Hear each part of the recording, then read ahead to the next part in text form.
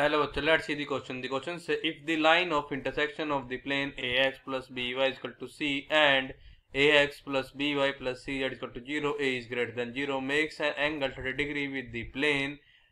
Y minus Z plus 2 is equal to 0, then the direction cosine of line R. Option A 1 divides by square root 2, 1 divides by square root 2, 0. Option B 1 divides by square root 2, minus 1 divides by square root 2, 0. Option C 1 divides by square root 5, minus 2 divides by square root 5, 0. Option D 1 divides by 2 minus square root 3 divides by 2, 0. तो हमारे पास given है कि हमारे पास कोई line है, if the line of intersection of the plane और दो plane equation पे गिवन क्या है ax plus by is equal to c and ax plus by plus c is equal to 0 पे a क्या है हमारा ग्रेटर देन 0 कह रहा है 30 का एंगल बनाएगी हमारी। इसके साथ हमारे प्लेन के साथ इक्वेशन गिवन है y minus Z plus 2 is equal to 0, then बताओ डायरेक्शन कोसाइन और पास क्या आएंगे हमारी लाइन के। Firstly I will tell you की कॉन्सेप्ट, और की कॉन्सेप्ट आपकी हेल्प करेगा इस क्वेश्चन को सोल्व करने में।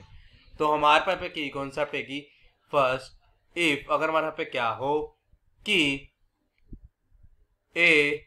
बी सी आर दी को हमारी डायरेक्शन रेशो हो, direction ratio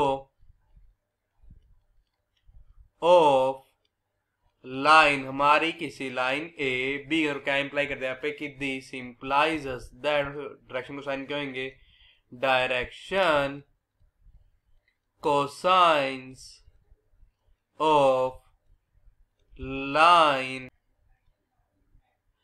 A B is, वो हमारे पास यहाँ पे क्या हो जाएगी, ए divides bye square root of A square plus B square plus C square, को हमारा यहाँ पे B divides bye square root of A square plus B square plus सी, हमारे यहाँ पे फिर सी divides bye square root of A square plus B square plus C square. Second की concept है कि इफ हमारा थीटा का हमारा एंगल हो, theta is the angle between line whose, जिसका पे क्या हो डायरेक्शन रेशियो का, whose direction ratio R A B C and plane whose direction ratio of normal are A1, B1, C1। हमारा जगह दिस इंप्लाइज दैट, जो हमारा क्या होगा साइन थीटा इस हो जाएगा दिस इज इक्वल टू यहाँ पे हो जाएगा कि mode of A1 plus B1 plus हमारा क्या यहाँ पे C1 and this is divided by की square root of A square plus B square plus सी हो जाएगा पे square root of A1 square plus B1 square plus C1 square. हम करेंगे इन दोनों की कॉन्सेप्ट की हेल्प से अपने क्वेश्चन को सोल्व करेंगे। अब हमारे पास यहाँ पे हमारे प्लेन फर्स्ट इक्वेशन गिवन की, हमारे यहाँ पे P1 हमारा इक्वेशन यहाँ पे गिवन है AX plus BY this is equal to 3। अब हमारा जो क्या आ जाएगा, हमारा जो नॉर्मल वेक्टर अगर मान ले n1 बचेगी n1 और वेक्टर इक्वल हो जाएगा, इक्वल होगा ये हमारा a i cap plus b j cap के। अब हमारे पास जो प्लेन है हमारे साइड से हमारे P तो इक्वेशन गिवन है ax plus by plus cz this is equals to 0। तो जो नॉर्मल वेक्टर होगा n2 वेक्टर इक्वल आ जाएगा अब यहाँ पे a i cap plus b j cap plus c k cap के। तो हमें फाइंड करते हैं n1 vector cross n2 vector, ये हमारे close this is equal to जगह पे determinant of the matrix whose elements are I cap J cap के कैप, देन हमारा पे आ जाएगा A B 0 A B C, तो ये हमारा इक्वल हो जाएगा दिस इज इक्वल्स टू हमारे पे क्या आ जाएगा यहाँ पे कि आई कैप तो यहाँ पे आ जाएगा अब बी इंटू सी आ जाएगा minus J cap into A multiply हो जाएगा ए सी, यहाँ पे माइनस 0 पे ए सी ही रहेगा, फिर आ जाएगा प्लस के कैप इंटू यहाँ पे A B minus A B,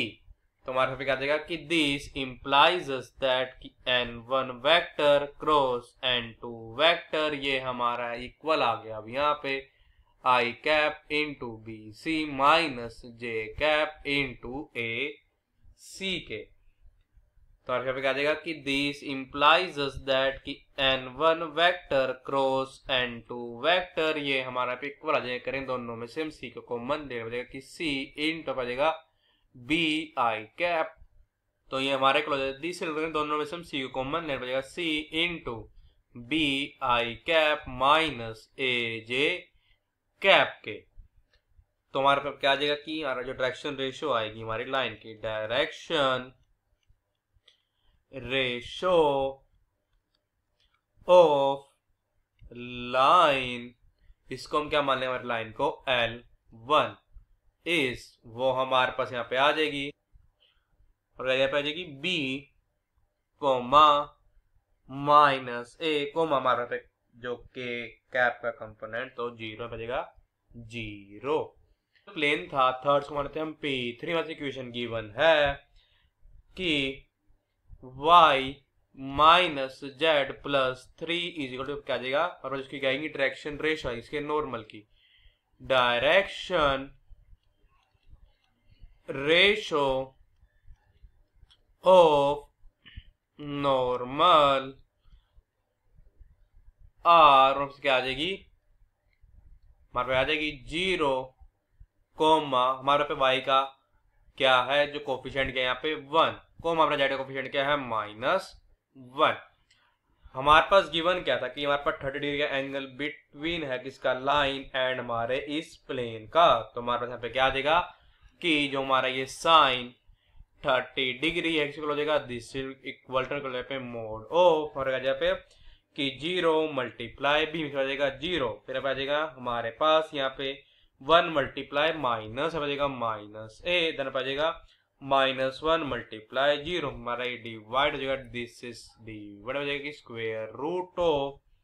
और यहाँ पे कि minus B square means B square plus ए हो जाएगा पे स्क्वायर रूट ऑफ 1 का स्क्वायर मीन्स 1 प्लस आ जाएगा -1 का स्क्वायर मीन्स 1, तो हो जाएगा सिंपल आ जाता है साइन 30 होता है 1/2 हो जाएगा 1/2 हो जाएगा mode of minus A and this is divide हो जाएगा square root of A square plus B square into हो जाएगा स्क्वायर रूट 2, और हो जाएगा दिस इंप्लाइज दैट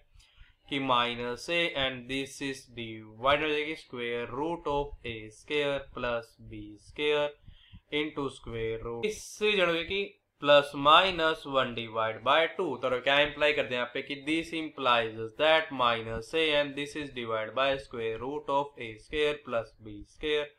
ये हमारे को हो जाएगा plus minus 1 divide by square root 2 के, हम कर देंगे बोथ साइड से हो जाएगा दिस इंप्लाइज दैट कि ए square and this is divide by A square plus B square, ये हमारा इक्वल हो जाएगा अब 1 डिवाइड बाय 2 हो जाएगा दिस इंप्लाइज दैट कि 2 times of A square is equals to A square plus B square, this implies that कि 2 times of A square minus A square is equals to be square हो जाएगा, this implies that कि ए square ये हमारे होगा B square हो जाएगा, this implies that कि ए हमारे को हो जाएगा प्लस माइनस बी के, तो हमारा क्या जाएगा कि हमारे यहाँ पे जो कहेंगी डायरेक्शन रेशियो आएंगी,